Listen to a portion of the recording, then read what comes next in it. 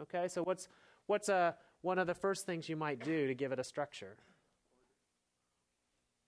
Order. Well, you might try, okay? And certainly you could give it, there's nothing stopping you from giving it the lexicographic order, right? Where you dictionary order, if you like, comparing things, first the first thing, then the second thing, etc. Okay, but that, we don't often give it that kind of structure because it doesn't happen to be so useful for many of our purposes, right? Okay. What's another structure you might try to give this set? Willie? Yeah, some kind of arithmetic. So the first thing you might think of is addition. Perhaps you want to add two k-tuples.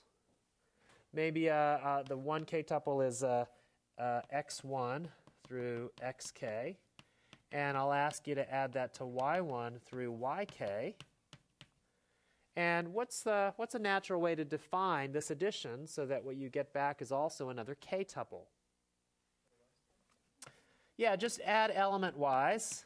Everybody's done this before. If you're in this class, you've gotten here because you have done something like this before. You think of this sometimes as a vector. Okay? There's a reason for it, because what we're about to do is define a vector space structure. Now, sometimes we denote this by a little symbol that allows us to refer to the thing without writing out all the k pieces. Okay?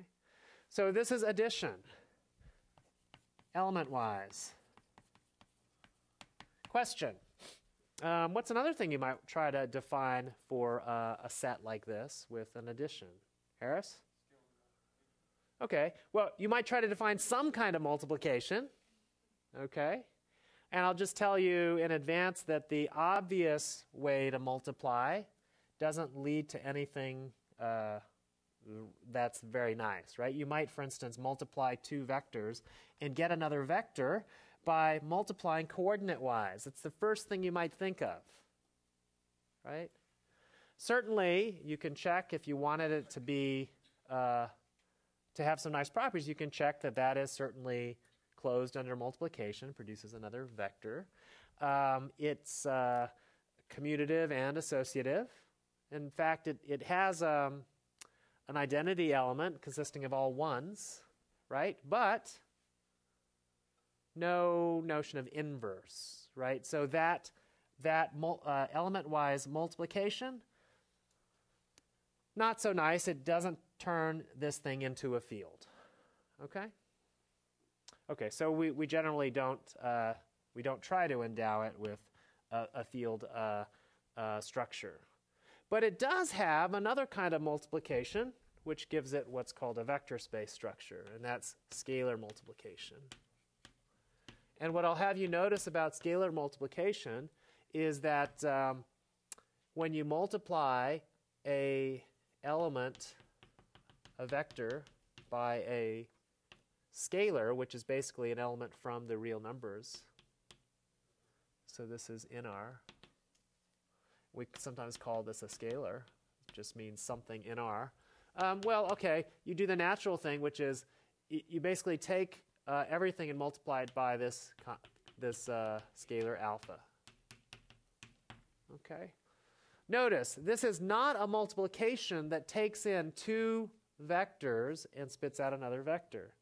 It takes in a vector and a scalar and spits out a vector. Okay? Bonnie? Wait, you said that multiplying coordinate-wise, there's no inverse? There isn't yeah, so the question, so if you have a bunch of ones here, if one is behaving like an identity, which it is, then you might ask yourself, is there some way, if this were a times, to multiply, you give me a vector, multiplied by something to get a bunch of ones. You're going to see you run into problems as soon as any of the coordinates are non-zero. Some of the coordinates are 0, but not all of them. Okay? So if you want it to be a field, there should be a single element that's not invertible, that doesn't have a multiplicative inverse. right? And that should be the additive identity.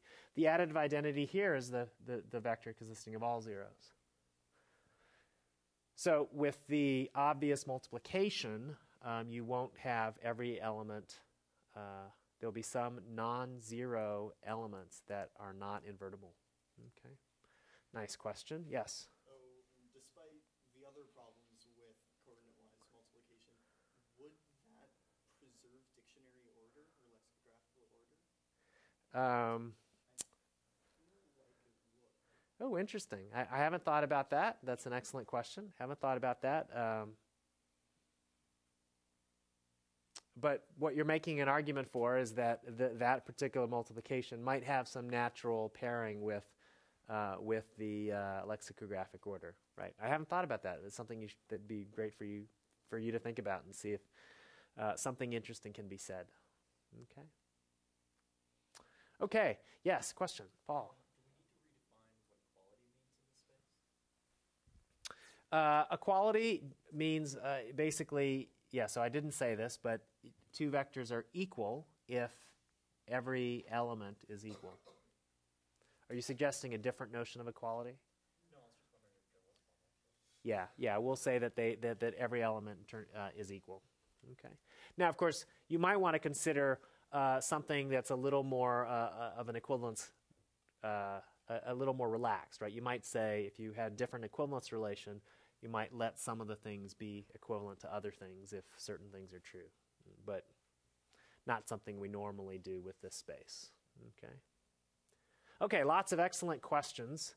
So what do we have here? We have an addition, we have a scalar multiplication, and you can see that this scalar multiplication, even though it's not a full-fledged multiplication of two vectors, it does satisfy, does enjoy a lot of the properties that we liked when we were talking about fields. So in particular, it happens to be associative, distributive. With addition, it satisfies distributive property. It's commutative, associative, distributive, etc. Lots of nice properties. And so it turns all these laws hold,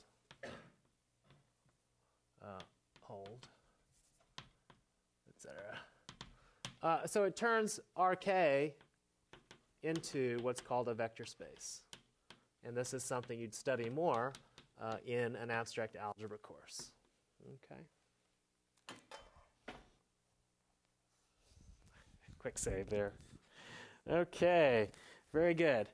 What else? Well, RK also has some additional structure. It has what's called an inner product. And again, there's some overlap with your algebra course.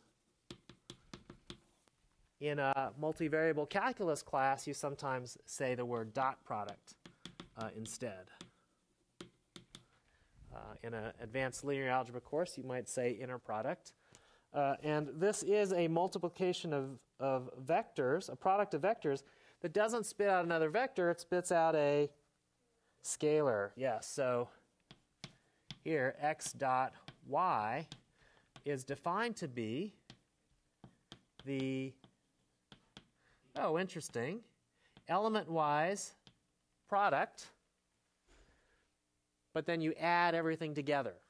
Okay, and this symbol, sigma, stands for sum. Okay, it's a Greek letter sigma. And it basically means take this index sub I, each of the i's here